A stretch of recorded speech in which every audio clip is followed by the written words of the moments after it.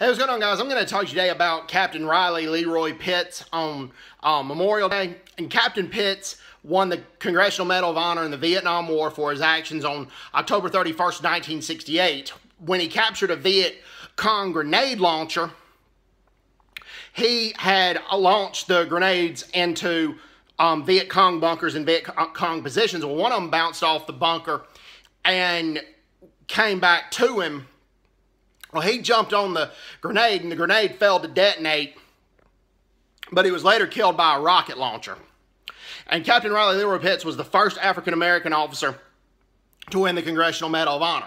Now, Vernon J. Baker was an officer in World War II, an African-American United States Army officer, but he did not win the Congressional Medal of Honor until 1999 when President Clinton corrected a bad injustice, because he should have gotten the Congressional Medal of Honor much sooner.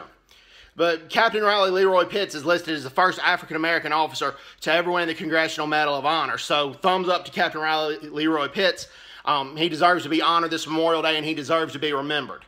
Okay, for the reason that a lot of people don't talk about him, I assume, is racism. There's still racism in America, a lot better than before, but there's still racism. And then number two, because he died on Halloween, people think it's superstitious to talk about him or to honor him because they're scared some curse is going to happen to him. I firmly don't believe that. I believe in Jesus. I believe in God. I believe in angels, demons, spirits, but I don't believe you're going to get cursed for talking about somebody's heroic actions, even though the heroic actions happened on Halloween.